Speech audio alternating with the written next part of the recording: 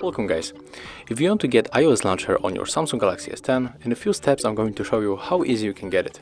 So for the first we have to move for the Play Store, tap on the search pool and type iOS launcher. We have to download application from the Lutin developer, there's this one. Click, tap on the install, and right now just wait a little bit.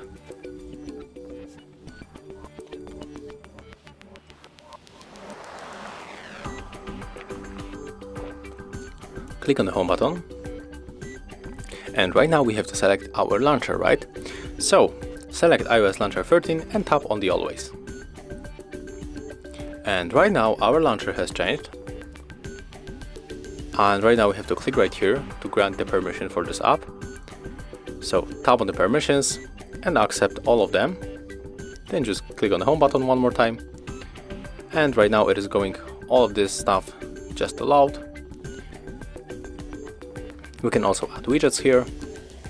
We can change the on-screen apps,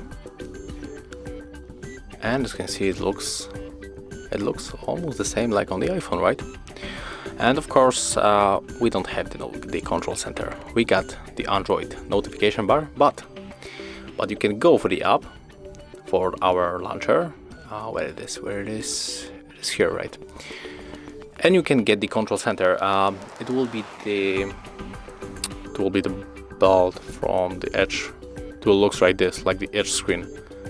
So click on the control center, and we have to turn off this ad. Click OK. Use the Play Store as always. Get this application.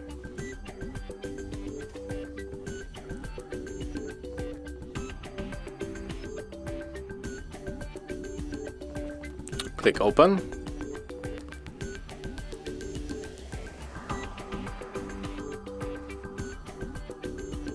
Use the switcher, tap on the home button, and right now we will be able to open our control center. Just click it on it one more time.